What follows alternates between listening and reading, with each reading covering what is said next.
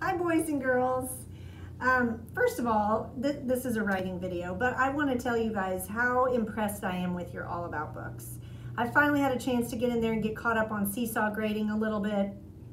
Your last books are amazing. Your glossary, I'm really impressed with the words that you picked for your last book, for your glossary. You guys really knew to pick important words and to put them in the back and give the definition or what that word means for your reader. I mean, you picked great words. So that's the stage we're at in our second All About book today, is writing our glossary. Okay, so you guys are already experts on this, but I'm going to walk you through the process again. So if you forgot, the glossary is the last page of your All About book, and it is a page that's usually at the end of teaching books or nonfiction books, and it tells the reader what some words mean that were in the book. And they are usually the words that are bold that are in the book, okay? So what I did first, I went through and I looked. You could find a word on your table of contents maybe. I didn't find a word there. You find a word that you think your reader might not know, maybe a big word. So here, can you tell that I made the word poisonous a bold word?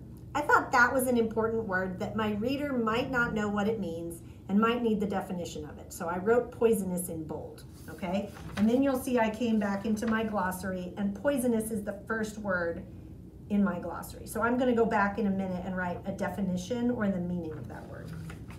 Okay, so if I go a little bit further, here on my fact page, I found the word venom. So I thought I would make that a bold word also, because I think my reader might need to know what that word means. So I made that bold. And if you go into my glossary, you will see that that is my second word right there. Because I try to put them in order in my glossary of how they show up in the text. But now that I say that, usually glossaries are in alphabetical order. So you can do it either way for today. But they do like to go in alphabetical order. Okay, so patterned was my next word. So I got this word off my diagram, which I don't usually do, but I thought patterned was maybe kind of a tricky word that my reader might not understand when I was pointing to my copperhead snake. So I put patterned here. So if I were to write my words in alphabetical order, my P words would come first because the letter P comes before the letter V. And since they're both a P, this one's a PA, this one's a PO, so actually patterned would be first, and then poisonous, and then venom if I went in alphabetical order. So you can definitely do that if you want to. And some of you guys are so smart that I'm sure you will. Okay, so now I need to think of good definitions for these words. Okay, and it's kind of tricky sometimes to think of how you want to explain the word. So for poisonous, I am going to say that that means that something contains poison, okay? And that it's usually harmful, okay? If something is poisonous, like if the drink is poisonous, if the chemical is poisonous, if the animal is poisonous, that means it contains poison which is harmful, okay? So I'm just gonna write that, contains poison which is harmful. Okay, there we go. Venom, let's see. I think venom is a poisonous substance that animals have to harm or kill, right? Their prey. So I'm going to say poisonous chemical in an animal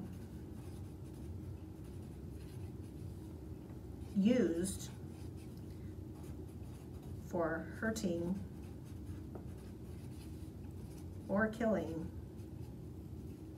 prey. Okay? Venom. Patterned.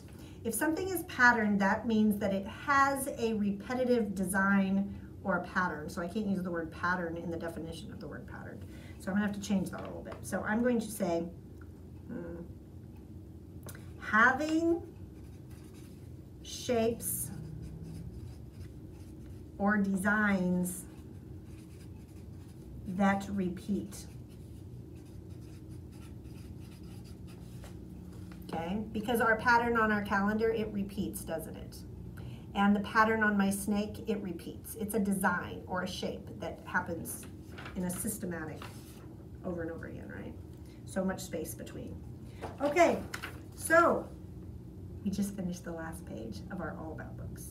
So that means the next day we're gonna get to share them. And then I'm super excited about the next unit coming up. Since it's February, we're sneaking in an extra unit on poetry, and that's going to start next week. Okay?